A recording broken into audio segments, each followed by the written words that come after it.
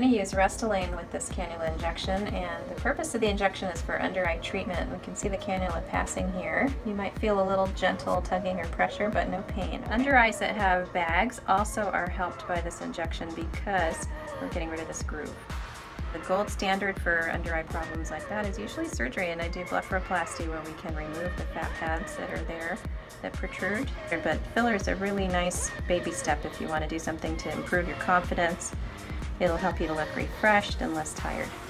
It does take a week or two to hydrate fully, absorb some fluid and water from your system and settle in. And then you'll see the best results at about that 2-week point. Okay, how's that so far? So far, so good. Okay, there you go. That's half the syringe. So we can see a beautiful softening, and you definitely went from very hollow to much improved and much more rested.